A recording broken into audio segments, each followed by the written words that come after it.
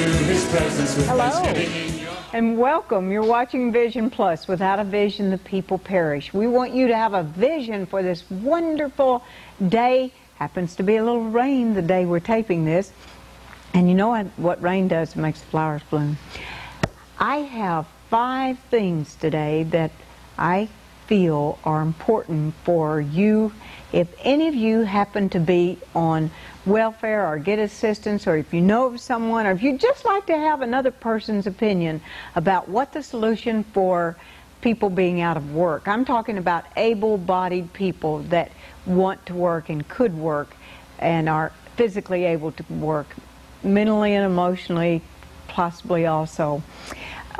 Wrote an article in the Valley News newspaper, and if you saw it, the headline read, "There's not an able-bodied person in the United States that I couldn't get a job for." And I believe that with the help of the Lord Jesus Christ, that is an accurate statement. I remember one time when my children were little, my daughter asked if we could get on welfare. And I said, "Well, honey, no, we can't get on welfare. Why are you interested in getting on welfare?" She said, well, she was having to babysit to earn the money to go to camp. And her friend in Sunday school class didn't have to babysit, and she already knew that they were going to pay her way to camp. They were going to get her a towel and bathing suit and toothbrush and toothpaste. And she said if we could get on welfare also, she wouldn't have to do that, and she could get those things given to her. I said, well, hon, it's just that well, I started to respond to that, and I thought about it a little while. I said, Deanna, doesn't it make you feel really wonderful when you know that you have earned your way to go to camp? That there are some people who never have that wonderful feeling, that feeling of accomplishment, to know that they've done that. There was another time when our son had the responsibility of mowing the lawn, and when we were in Waco, Texas, we had about an acre lawn. It was a big responsibility. He also had a paper route, and he had to do that.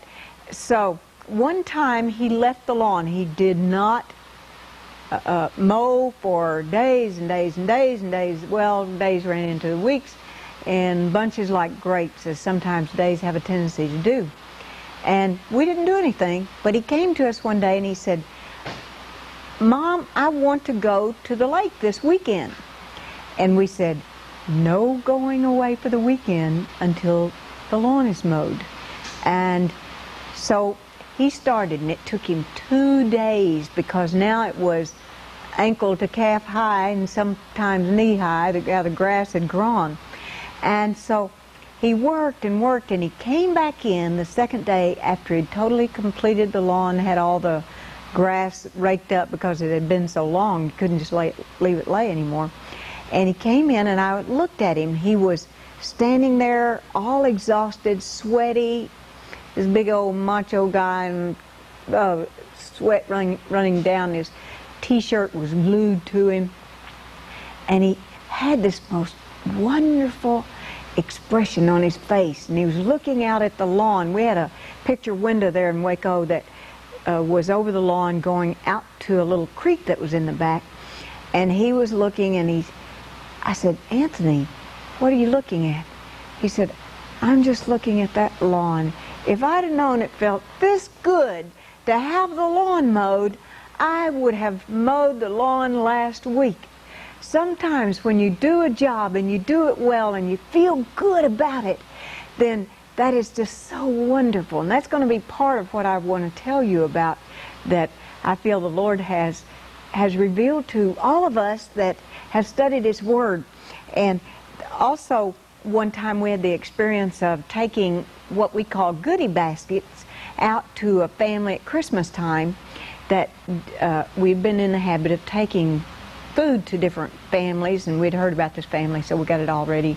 Took the food out there. When we got there, the dad was laying on like a little daybed sofa smoking, and he got up and came and walked around and talked to us. And they had a son home from the service who had been in the service. He was no longer in the service. There was a 16-year-old boy and a 17-year-old, about that age, boy, and about an 11-year-old girl there. and the mom came out from the kitchen, and over in the corner were some potato chip bags and empty pop bottles, soda pop, soft drink bottles, and clothes strewn around the room, and didn't have a really good fragrance in the room like all of our houses will get if it's not, the cleaning's not kept up. And so we gave them the things, and we went on. We were going home, and my 3 children were very quiet in the car. And finally, one of them said, "Mom, if we're taking Christmas baskets to them, why is it that they can afford to buy potato chips and cold drinks, soft drinks, and we can't?" And I said, well, and said the boy, and then it started. All 3 of them just started like, just telling me a different one. They said, yeah, and the boys were about the age of the boys that were sacking groceries at the Kroger store. And they went on and on telling about, and why isn't the daddy looked like he didn't hurt or wasn't any more tired than our daddy, why wasn't he working? And on they were interrogating me. And I said, well, hon, some people just do not have the experience, that they haven't worked and their parents haven't worked and the generation before haven't worked, and they don't know that marvelous feeling that comes from working. And so that's when I came up with these ideas that I believe I could put every person in the U.S. of A., or maybe other countries, but certainly here in the United States, if they wanted to work, they're able-bodied, they have the faculties of being able to think somewhat. I'm not talking about a Rhodes Scholar, but I am thinking that people who can get up and do some things. I know one day I was in there at a place, and we were plunking along in an old car, and I know here at Victory Network, Chuck and Vicki, we've been agreeing with them about getting a new car, or a certain car they'd like to have, that would be start every time and go and come back again. They could possibly make some of their trips in when they do need to go. But this person came into the welfare office. I had been calling on them about Chamber of Commerce anyway, talking to them about some of the health issues. And this person came in, and honestly, she was beautiful to look at, and she looked totally as healthy as I did to look at her, run in there, and she got her check, or discussion about the check, and she left. And I went out the door about the time she did it. She got in a beautiful red, new-looking Camaro. I get in this old plunker Omni Dodge, which I'm happy to have that at the time, and it doesn't make any difference what we have. It's terrific to have something to drive and go back and forth, but I just felt sometime like the day that when I asked the guy to help me put up a mailbox, and he said, well, how much will you give me? And I said, I looked at it, I had the post hole digger, I had the mailbox, I had all the tools it needed, and all he needed to do was dig a hole for me. And I said, oh, what, $25? And so I put I see that a person came in just now to be with me, and I wasn't sure whether he'd be here or not, so I started the program anyway. And his name is, come on over and join me now.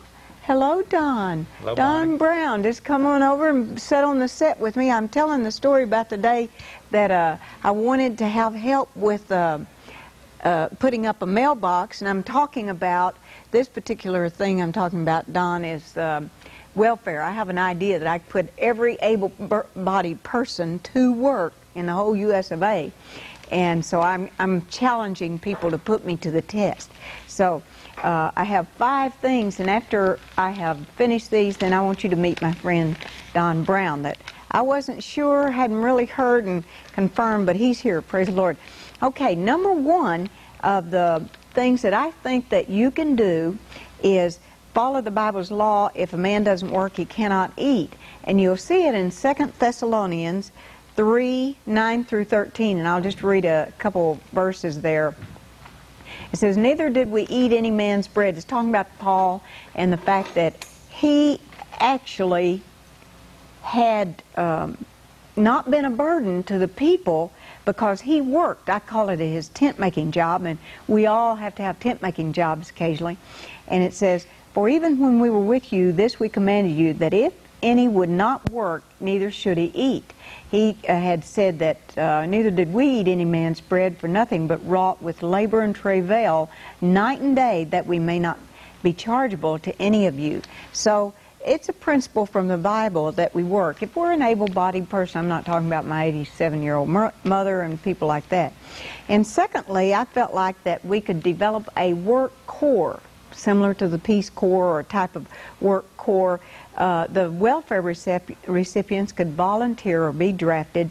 It would eliminate what I call the locked-in situations in areas where so many feel hopeless and helpless, and they don't have anything to do all day, many of them.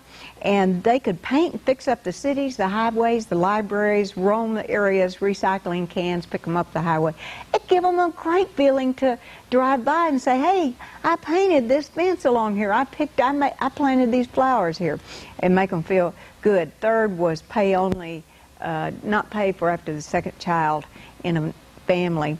And fourth, to have a barter system, kind of like a blood bank. You know how a blood bank works is you can go and give blood, and then someday when you need blood, it's there for you. And it's the same thing. If you give so many quarts of blood, pints of blood, then that blood is for you. And this barter system for the would be that you put so many hours of work in. If you're on welfare assistance of some type, but an able-bodied person I'm talking about, then you would get so many hours when you're aged or in need, or someone you could designate could take your hours. This could all be computerized. I got it in my head and it written down.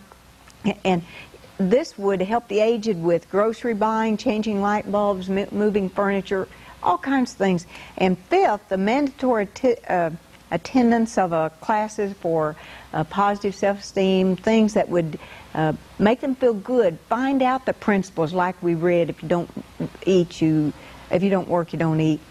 And like I was telling you about Anthony's inner glow when he finished mowing the lawn, you'd be living the Bible, Ecclesiastes 3:9 through 13, that primarily says, "What profit has the worker from that in which he labors, that every man should eat and drink and enjoy the good of all his labor. It is the gift of God." And I think that's possible to do that. Now, if you have any thing you'd like to rebuttal back to me or add to this idea, please let me know. I'd love to hear from you. And I'm so happy that my guest has arrived, Don Brown. Don, welcome to Victory Network, TVN. Well, thank you very much, Bonnie. And you've had a busy time this week, haven't you, going and doing a lot of things, Birmingham. And tell me about, now Don and I met a few years ago when we worked on, he was doing seminars and we were going to Philadelphia and different places. Now you have two publications. Tell me about the Gunnersville Guide and the Spirit, briefly. The Lake Gunnersville Marshall County Guide is one of the publications, and the other one is the Marshall County Spirit. The Marshall County Spirit that we're working on now is a business newsletter that goes out to primarily to business people in Marshall County, distributed to the chamber members. It's our primary database that we use for distribution, our chamber members, but it's not exclusive to chamber members. It also goes out to any business person that's interested in becoming being added to our mailing list. And so this is an idea that any community could use, isn't it? To get tell me how it could work perhaps here in Huntsville or Decatur or Scottsboro or other places. Okay, well, the initial idea was to be able to work together in the community. Marshall County in itself is unique in that it has 4 cities the size of the cities that it has. The average populations of the 4 cities, the 4 primary cities in Marshall County, Arab, Boaz, Albertville, and Gunnersville, are around 10,000 each. And these are not major cities in relation to a city the size of Huntsville, but as far as a county, it's unusual. There is no other county in the state of Alabama that has this situation where there are 4 cities. They're all different in some ways, but then they all have things to offer each other. There are many things in Marshall County that a lot of folks are not aware of. I've lived in Marshall County now for 3 years, and when I first started getting involved in this project, there were a lot of things that I even come across now that I didn't know were available for people traveling through the area, tourist attractions. Of course, most people know about the state park, the lodge. There's a beautiful lodge on the lake in Guntersville, and they have different events, like just in January they had Eagle Awareness, where the folks came up to the lodge. That is a place where eagles actually right. live and grow and have their babies and reproduce, and it's unique to very few places in the United States. That's right. It's a designated spot where they come. This group of people come each year at this time in January to see the eagles come back in. We're also swallows of Capistrano, like the eagles of Guntersville, Marshall County. We also have the under construction now is the largest World War I replica museum, airport museum, that's under construction at the Guntersville Airport. Frank Ryder of ARAB is currently underway with that project. They're going to have a big event coming up in September, Aerodrome 92. There'll be a World War I reenactment over the skies of Guntersville. People will be coming from all over the world, in fact, for that, because they have English and German replicas. Right, and they've had some of them that have even been shipped over from England and rebuilt at the airport there. They anticipate over 100,000 people. Now, you are about as unique as one of those airplanes. There's a lot of things in your life. You are a very strong, committed Christian. How did that come about, Don? Well, actually, I'm a very young Christian in that respect. I haven't been a Christian all my life. I was saved in 1980, so I'm 12 years old in that respect. And I came to the Lord in what I consider a unique way. I didn't have a church background. I wasn't raised to go to church and attend church. I did have what a lot of people I've heard describe as an experience early on at a revival that I went down, and at that time thought that I had made a commitment to the Lord, but I didn't really understand what I was doing. I think I was about 12 or 13 years old at that time. But nothing really came of that. I didn't stay in church, and the Lord has worked in my life. There's been many things that I have been involved with that could have ruined my life completely, but I feel like the Lord has had His hand on me all through these things. And the illustration that I have shared with you is that about the open doors and closed doors. Many times in my life I feel like that the door has been closed and the Lord had no intention whatsoever for me to go through that door, but I break it down and go in anyway, and He comes in behind me and drags me out. Well, you've had some experiences also with the Lord as far as some visions and things that have actually happened to you. Tell me about those, Don. Well, actually, my initial experience, the gentleman who witnessed to me, you want that whole story? Yeah. From when I was working with a company that had moved me to Huntsville, and they closed.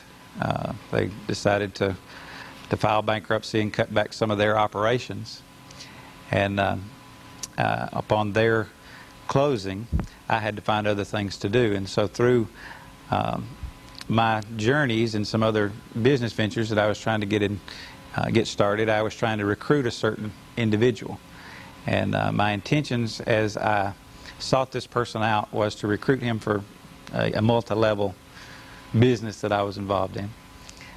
And so I sought this individual out, and I asked him to go to lunch with me, and with intentions of spilling my plan or spiel to him. And in doing so, we went to a restaurant to talk about it, and instead of the conversation getting to what I wanted to talk about, he started getting to the things that he wanted to talk about, and he asked me about my Christian experience and if I were a Christian. And I told him, well, I wasn't really sure. I told him about my experience as a child, but I really hadn't stayed with that, and I wasn't in church. And so he began to talk to me about some things, and began to share some things to me that I'd never heard before, that I thought were very unique.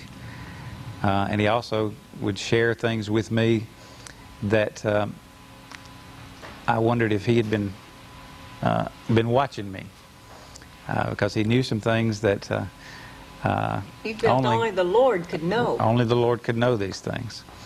So as he began or continued to witness to me and talk to me about the Lord and about things, I became aware of a presence that seemed to take over this individual that was speaking with me. And as I was looking into his eyes, it was like I was no longer looking at him as an individual. It was, I could still see eyes, but it was just like a brilliant light. And it was up higher, and it was like I was having to look up to speak, or to not really, I didn't have anything to say. I was just looking up at this brilliant white light, much like these lights, but much brighter. But it was like that there was eyes looking back at me, and I knew that I was looking into the eyes of the Lord. And I didn't know what to do. I didn't know how to react to that. Of course, not being in church or knowing these things, but I had no doubt as to what this was and what was happening to me at this time. And this lasted only for a short period of time.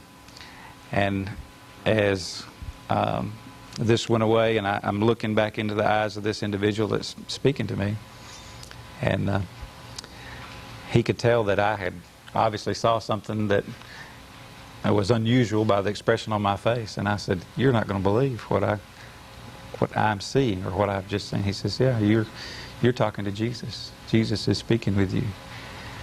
And he continued then to talk to me and witness to me. And at that table, then I accepted the Lord and became a Christian through that experience. And the uniqueness of that story is that this individual, I don't know where this individual is anymore. There were several coincidences that came into play. He had moved to Huntsville. Is this the one? Yeah, is this the one that moved next to you, and he actually discipled you for hours and hours and hours on end at the apartment, wasn't it? Right. He ended up moving next door to you, and then he moved away. Right. Or he disappeared. He and his whole family.